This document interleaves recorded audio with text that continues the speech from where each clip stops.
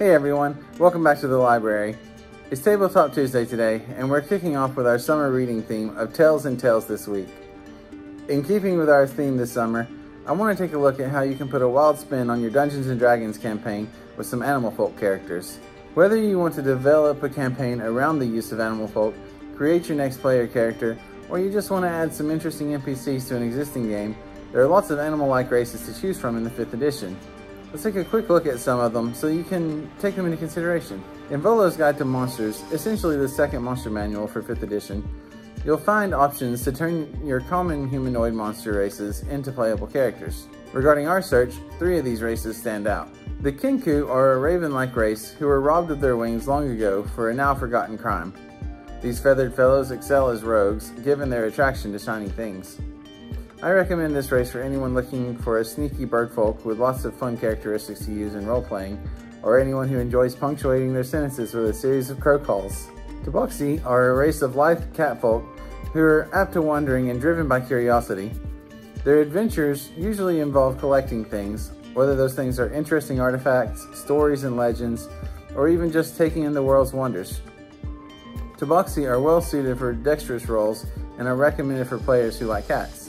Lizardfolk are large, scale-covered humanoids whose logic and understanding function differently from other races.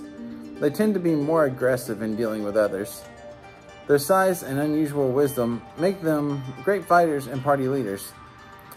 They're quick to decide, even if they do not always decide after much thought.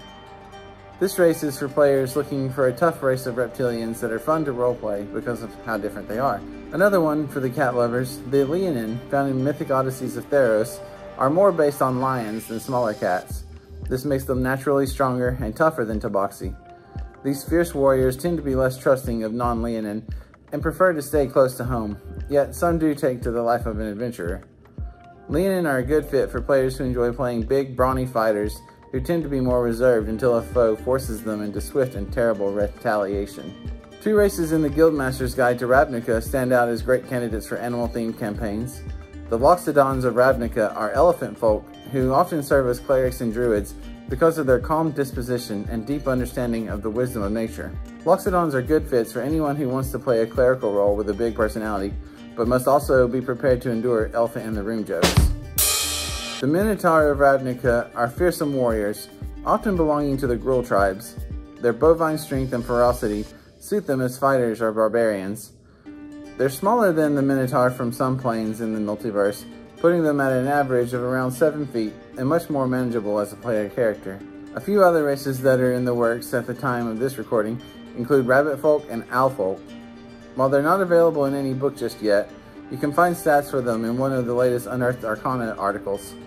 Remember, this is playtest material, and it is subject to change if it is included in future releases. Well, that's all the time we have for today's Tabletop Tuesday.